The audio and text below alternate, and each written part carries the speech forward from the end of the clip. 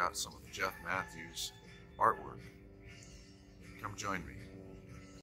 This is Jeff's art studio. And that's Kami.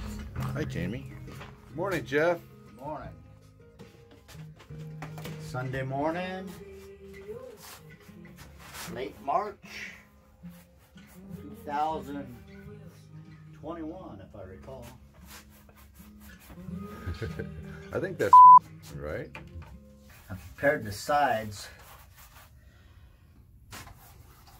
of the canvas first with undiluted, unbleached white. That's what this is right here. That's the color this is. That's the base of the painting, the base color of the painting. What I'm going to use is a burnt umber, a brown color. It's going to be able to flow. We're going to flow this color. I want it to flow, so I got to dilute it. It's not going to be full strength.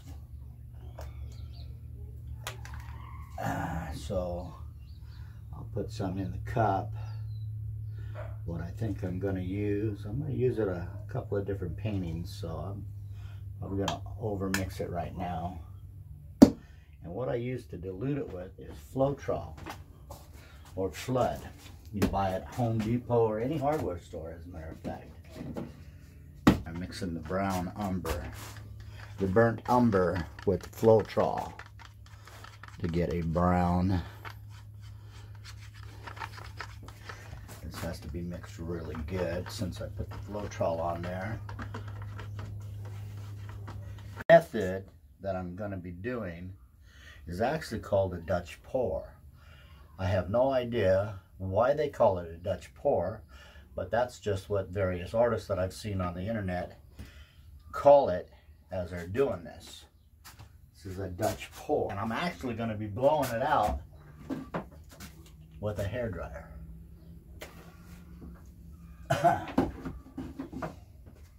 Interesting. Very. 3 colors, the Olympic gold, the cool mint just for a little accent, and the basic burnt umber. How I'm going to put it on here before we blow it out.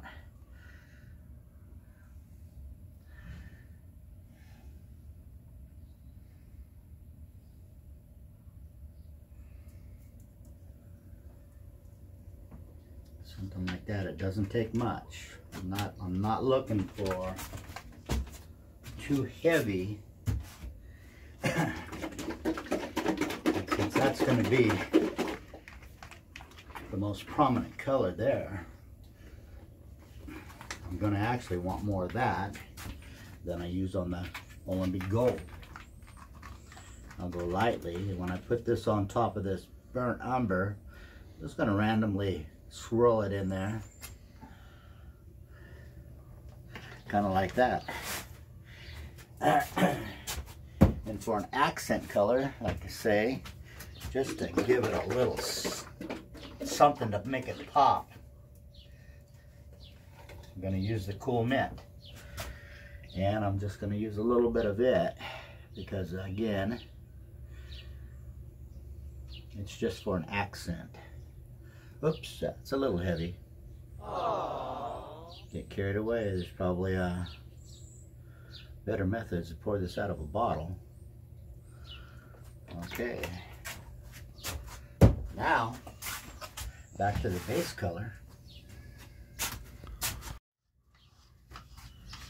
Actually, how this stuff really works, I'm going to take this base color again that I already have on the canvas, and I'm going to encircle what I just did.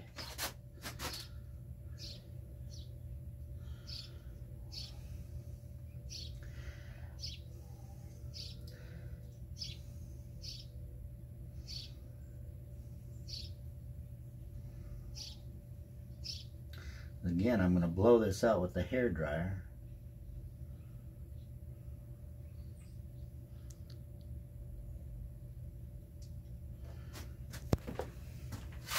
I might want to hit it with the, again, to get any kind of air bubbles out of it. You see the air bubbles, maybe you weren't close enough, but they really react to that heat. They really come out of the paint. They're hidden inside the paint. And if you don't torch it or use some kind of heat, the heat gun here, then they could actually come to the surface after you've completed the painting and really cause a lot of chaos and havoc. Now I have the hairdryer, which, by the way, I only use it for painting, obviously. I don't need it. It's got two settings on it, high and low. I generally use high on for myself when I do this. And what I'll do is I'll blow this base color over the top of the other colors that I put in there to start with.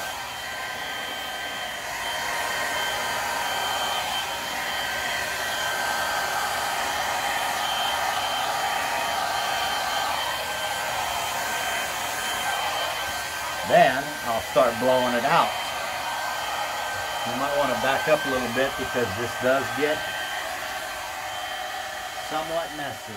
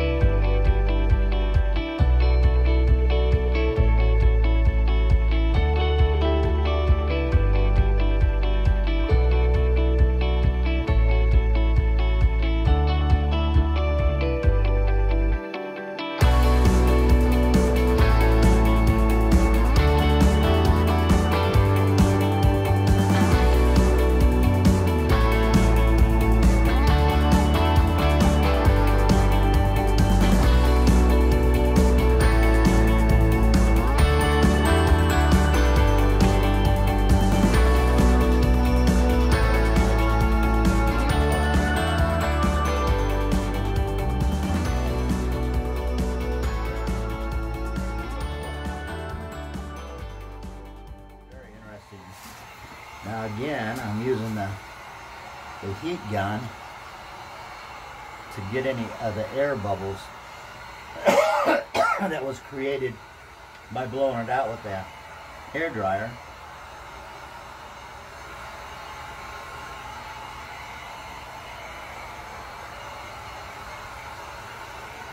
I don't want to sit in one spot too long because the heat will actually create a film on the paint.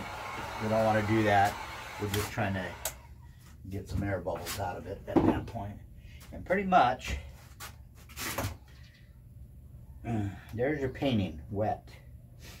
It'll dry and you won't be able to notice like the layers, like the thickness of the paint, because it'll dry to the canvas.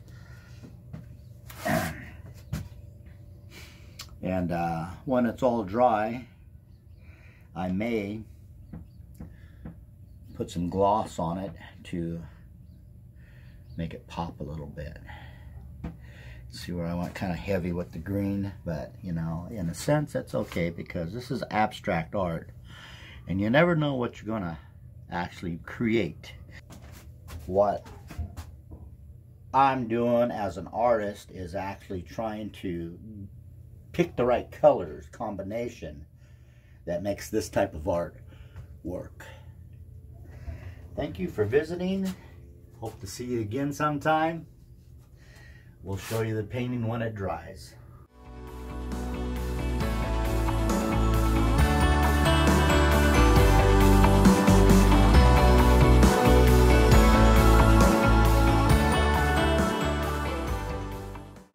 forget, subscribe to James and Dyla YouTube channel for more interesting content and awesome people like Jeff Matthews.